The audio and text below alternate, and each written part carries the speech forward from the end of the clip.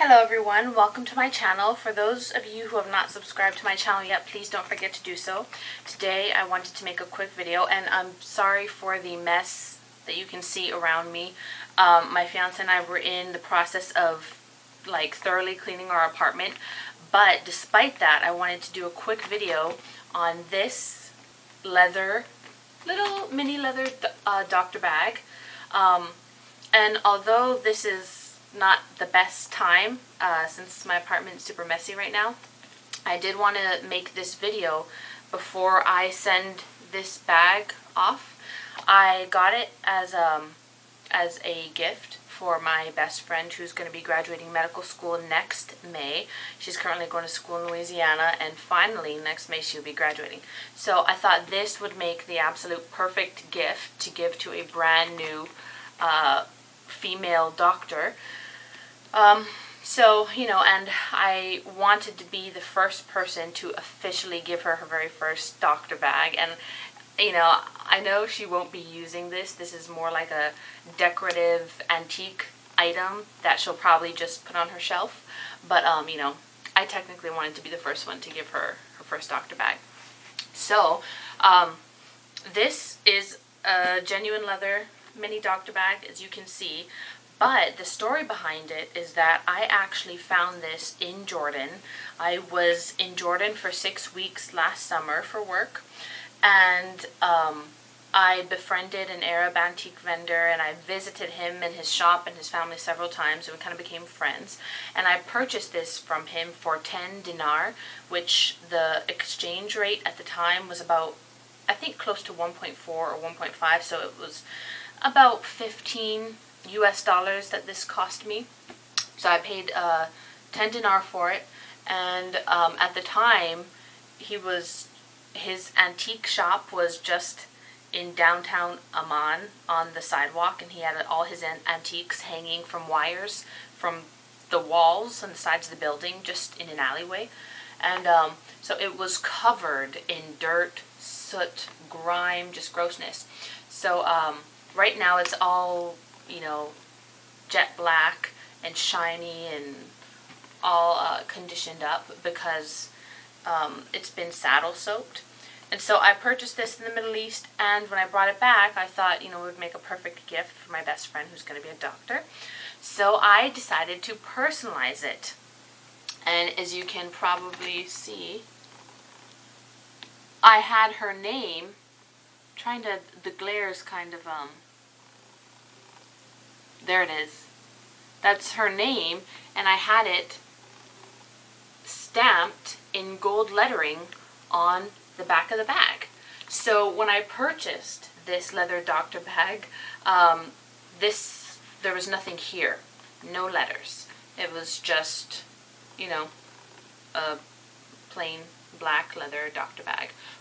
But then I wanted to, make it special. So I had her first, middle, and last name printed in a gold lettering, gold script. Let me see. There you go. The glare is making it kind of difficult to see, but I'm pretty sure you guys get the idea. Oh, maybe that works.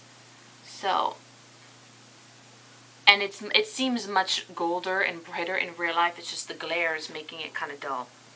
But it took me forever to find it, because no one wanted to do this, because if you make a mistake, no one can replace this. None of the shops that monogram and do gold lettering, none of them wanted to do this. So I had to find a man who used to do this as he used to stamp gold letters on leather-bound books, but now he just does it as a hobby, an older man. So I had to find this artisan who could do it for me. But so it took actually a couple months to find someone who could do this, because no one wanted to, no one wanted to mess this up.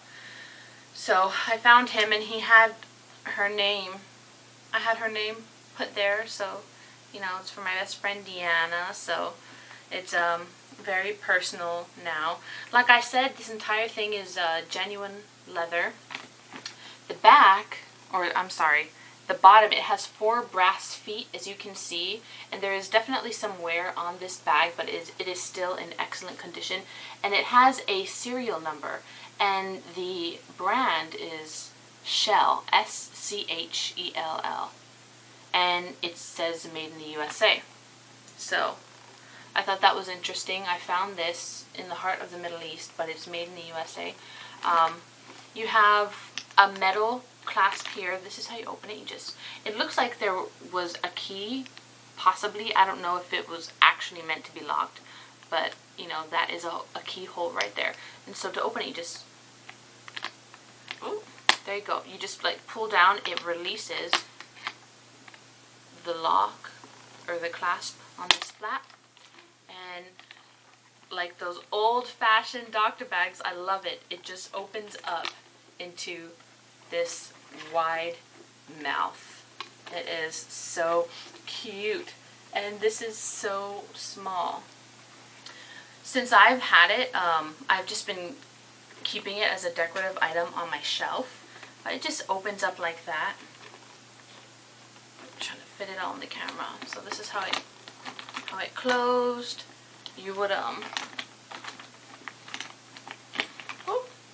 sorry, trying to do this up here is kind of awkward.